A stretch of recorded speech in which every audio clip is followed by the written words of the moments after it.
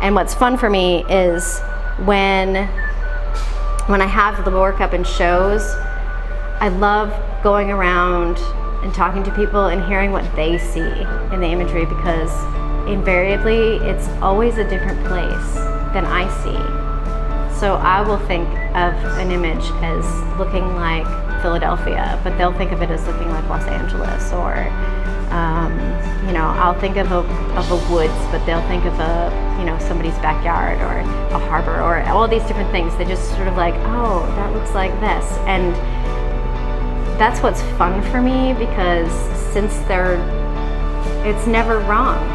There's nothing ever wrong about art, but it's especially not wrong because they're whatever you want. They're whatever places you see in them.